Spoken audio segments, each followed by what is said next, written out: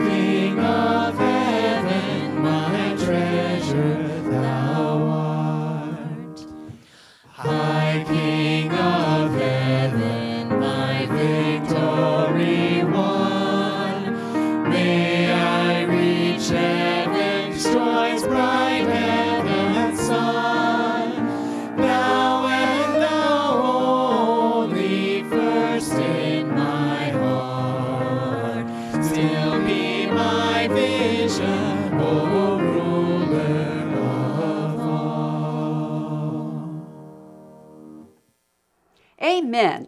Now, before we get into the rest of our service, I'd like to share with you a few announcements. Right now, take a look at that button on the right that says Connection Card.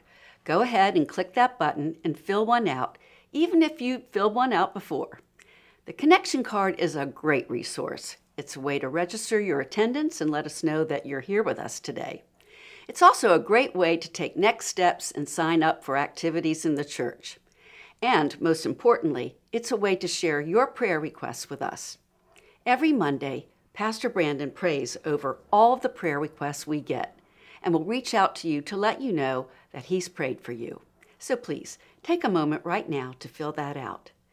Now, after you've done that, go ahead and click that link that says Give Online. Every week, our church is blessed to be able to change lives through our online ministry, just like this worship service, and through our work in the community. Now, that impact is made possible through your gifts, so thank you for giving. And if you'd like to continue to support the work of LUMC, click that link and you'll see a variety of ways that you can give.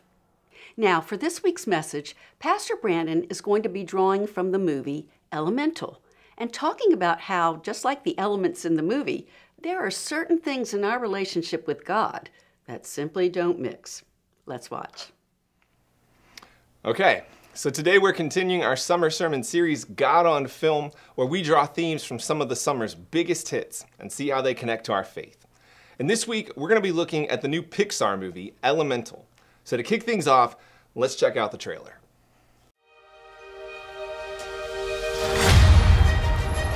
Meet the residents of Element City. Air usually has their head in the clouds. Oh, my new jacket! Earth can be a little seedy. Nothing weird going on here. Just a little pruning. Water is always getting into something. Help!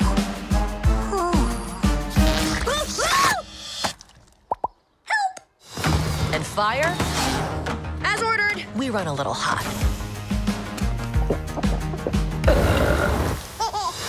This shop is dream of our family. Someday it'll all be yours. But we all live by one simple rule. Elements cannot mix. The pipe squished me all out of shape. Dang. That's better. Oh. So you've never left Firetown? Sorry, buddy. Elements don't mix. Hey! Plus, my dad would boil you alive. Why does anyone get to tell you what you can do in your life? Come on! Why do they even have these? Who knows? Watch this! Whoa. Ember, I see a change in you. What, hair guy? You live here? It's my mom's place. We got 2 kids that are swimming around here somewhere. Orca! Follow! I've been trying to fill my father's shoes, but I never once asked what I wanted to do.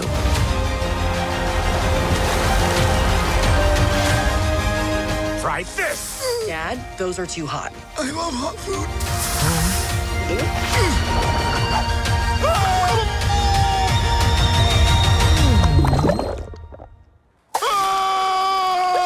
You see? He likes it.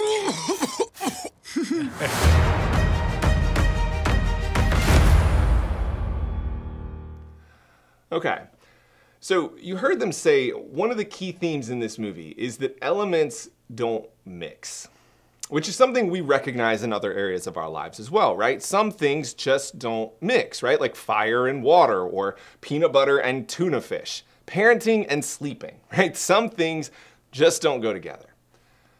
But here's the thing, right? What about when it comes to our faith? Are there certain things that don't mix when it comes to our relationship with Jesus? I mean, some things are obvious, right? Like being a Christian doesn't mix with things like murder or adultery or hatred. But what about this one? Money. Because I think that this is a place where most people have no idea what to believe, right? Can you be rich and be a Christian? I mean, what does the Bible even say about this? And the truth is, right, even that can be kind of confusing, right? Because in one place, Jesus says, "Blessed are you who are poor, for yours is the kingdom of God. But woe to you who are rich, for you have already received your comfort." But then in another, we see that Jesus has rich friends. Israelite kings were rich. So which is it, right? Is it okay to have money or isn't it? Are the pastors right who tell you that if you don't live in poverty, you can't be saved? Or are the ones right who say things like God is making you rich, right? Like this guy, you get a plane and you get a plane and you get a plane, right? Well, the interesting thing about all of this is that Jesus actually talks directly on this subject, right? There's a lot of topics that Jesus doesn't have one thing to say about, and we just kind of have to try to put the pieces together. But not money, right? Jesus talks about money once every 6 verses. And let me show you one prominent moment. Jesus is in the middle of the Sermon on the Mount, right? He's given the Beatitudes, he's talked about prayer and fasting, he's described the kingdom of God, and now he's shifting his focus to money. Now, one important thing to remember here is that all of these topics aren't isolated, right? Jesus' Sermon on the Mount isn't this smattering of random teachings. He is a continuous message. And in every one of these sections, right, whether Jesus is talking about fasting or the poor or even money, all of it is about one thing. How do people experience the kingdom of God?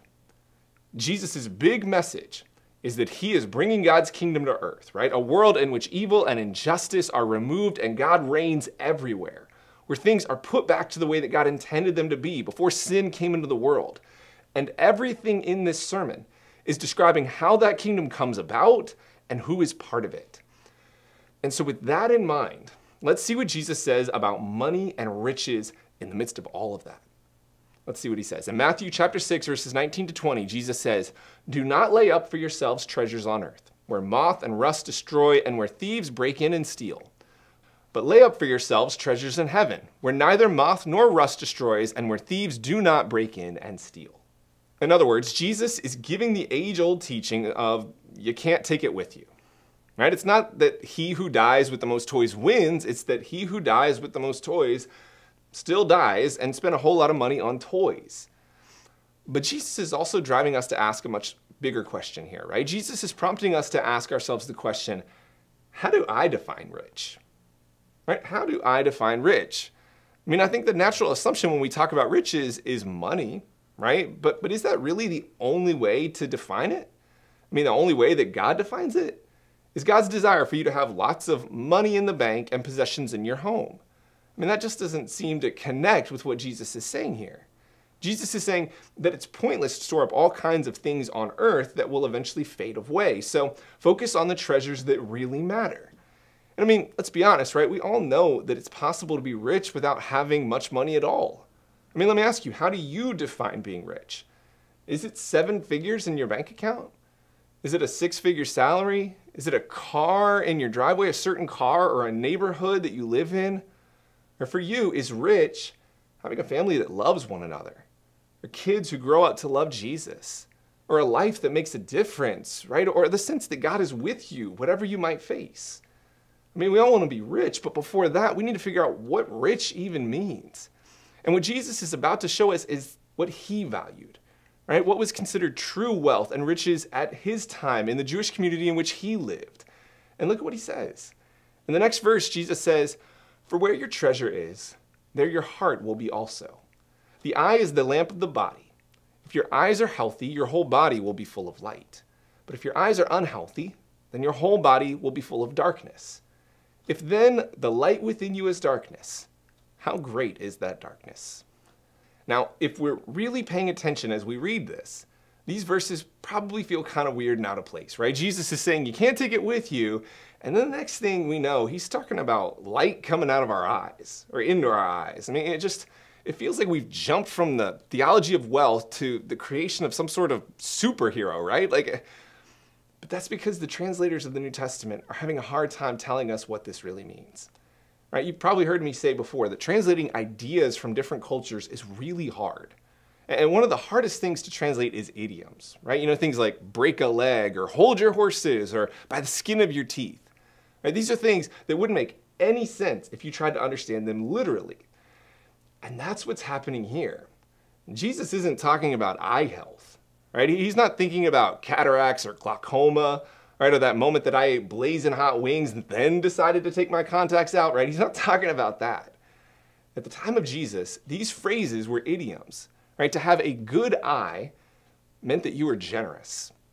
And to have a bad eye meant that you were greedy. So what Jesus is saying here is that if you have a good eye, if you're generous, your whole life will be full of light, full of God's goodness. But if you're greedy, if you have a bad eye, you will live in darkness. And ultimately what Jesus is pushing us to ask here is another important question, which is, why do I want to be rich? Right? Why do I want to be rich? Jesus is warning us that before we figure out if God wants us to be rich, we need to figure out why we want to be rich. Right? What are our motives? Is it just for personal gain? Is it because we think it'll make us happy? Is it so that we can buy things that we believe will satisfy us? Is it for comfort and security? Because Jesus warns us that money will always vie for our hearts. Money will always be a temptation that pulls us away from God.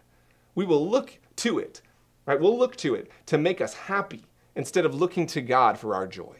We'll look to money for our security instead of putting our faith in God. We'll make our decisions based on financial reasons rather than spiritual reasons. We'll always be forced to choose. Are we going to serve God or money? Because we can't do both. So before we answer the question, does God want us to be rich? We have to figure out why we even want to be rich. Right? We need to check our motives, and we need to think about the spiritual implications. Which leads us to our final verse of this passage where Jesus says this. He says, no one can serve two masters. For either he will hate the one and love the other, or he will be devoted to the one and despise the other. You cannot serve God and money. And with this, Jesus is challenging us with our final question, which is, who is your Savior and who is your Lord? Right? That's what ultimately this is really all about. Are we going to put our trust in money? Are we going to use money to serve our needs, right? Let money guide our decisions? Or is Jesus our Lord and Savior? Is Jesus the one that we look to for our salvation? The one we believe will provide for our every need? The one we look to when things get hard? Is Jesus the one we serve, right? Does he determine our priorities, our path, our purpose in life? And here's the thing, right? We're making decisions like this all of the time in our lives, right? For example, we have a really powerful tool in our house, this guy, right? I mean, it's amazing what this guy can do. Kids acting crazy, push a few buttons on this, and the next thing you know, they're sitting on the couch totally silent, right? Or maybe you've had a bad day. Push a few buttons, and you're laughing again. Or how about this one? Push a few buttons that take you to YouTube, and you're in for a good 20-minute nap, guaranteed. But this remote can also do awful things, right? It can lead to things that can harm kids or even us, right? It can be a distraction that keeps us from our wives or our husbands. It can be a gateway to sin. Every time we pick this up, we have a choice and a responsibility. Sure, it can lead to great things, but it can also be consuming, right? It can be a crutch that saves us from having to deal with our kids. It can be a distraction that we invest more time into than we do our marriages. It can be an addiction that we allow more of our lives than we do God. Instead of investing in our families and the relationships that really matter, we begin to look to this to bring us satisfaction, to provide us with joy and pleasure, to handle our responsibilities, to have a role in our lives that it's not meant to have.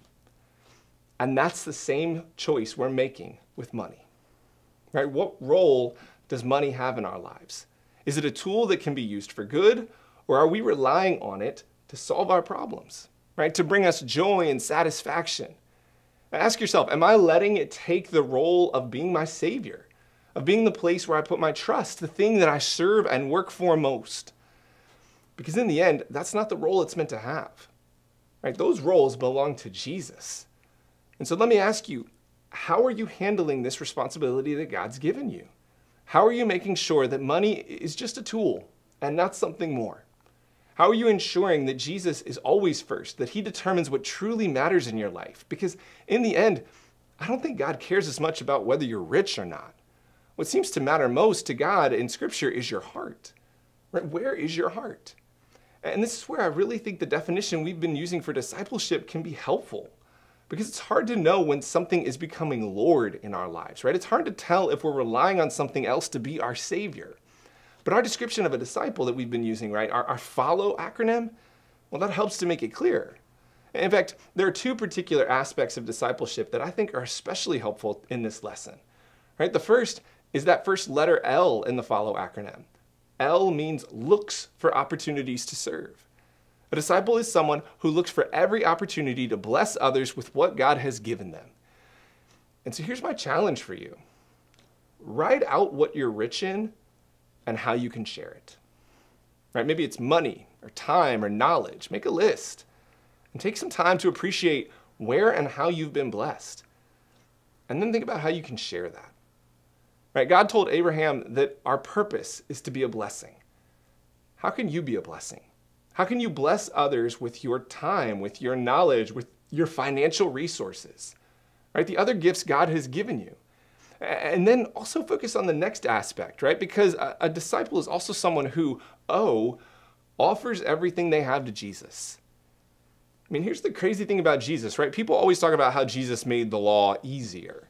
But Jesus really didn't do that. I mean, he removed the requirements that had been added to the law, things like how many steps you could take on the Sabbath and things like that, right? Or other things that were added that actually kept people away from God. But beyond those things, when you look at it, Jesus really took the requirements and he took them to a whole new level, right? He says, when someone tells you to walk a mile, go 2. When they ask for your shirt, give them your tunic. Don't forgive 7 times, forgive 77 times. I mean, he pushes us to strive to always love and serve more. And he does the same thing with our possessions, right? He doesn't just ask us for 10%, he asks us for all of us. I mean, the question had always been how much?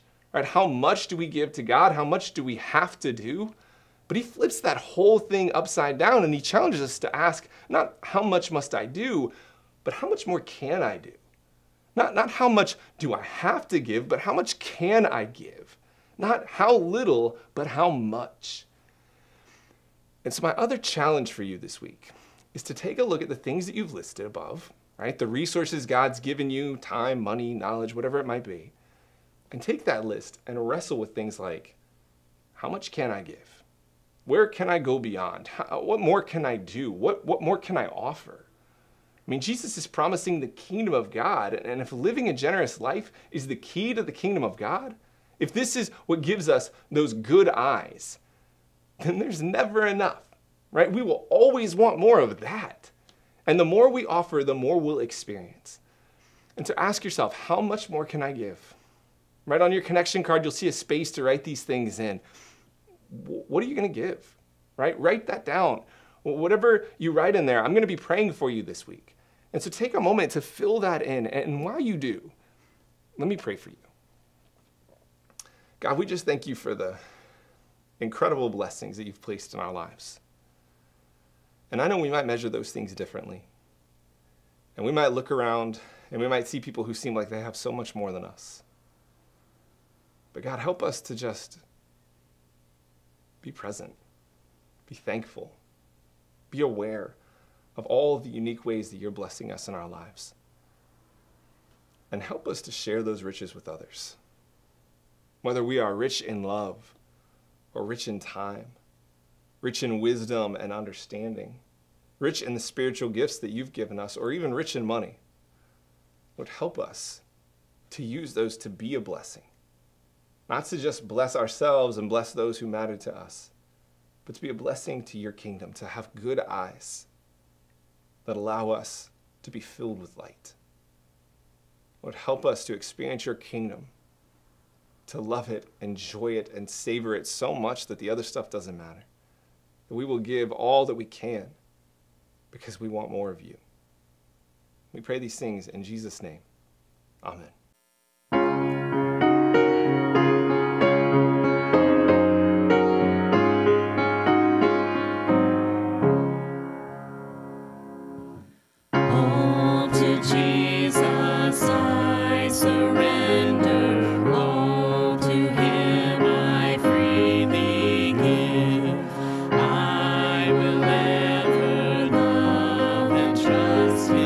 In his presence.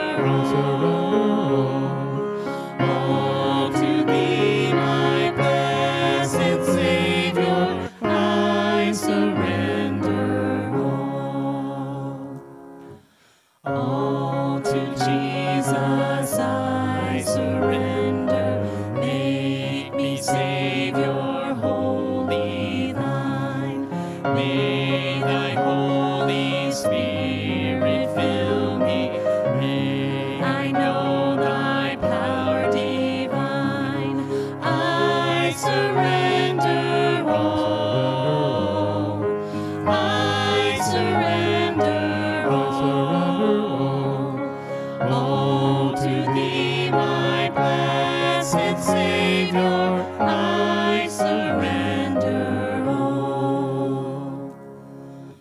All to Jesus I surrender, Lord, I give myself to Thee. Fill me with Thy love and power, let Thy blessing fall on me. I surrender all. I surrender all. All to Thee, my blessed Savior, I surrender all. Well, that's it for our service today. Thank you so much for joining us this morning. If you haven't already done so, please take a moment to check out those links to the side and down below. Fill out a connection card, sign up for a group, and give online. We're so glad that you decided to be with us today, and we'd like to personally invite you back next week as we kick off a brand new series called The Wilderness, where Pastor Brandon will be taking us through some of the early books of the Bible and showing us how the relationship those early believers had with God is so critical to understanding our own relationship with God. Today we're going to end with one of our special benediction songs, so let's join together and sing.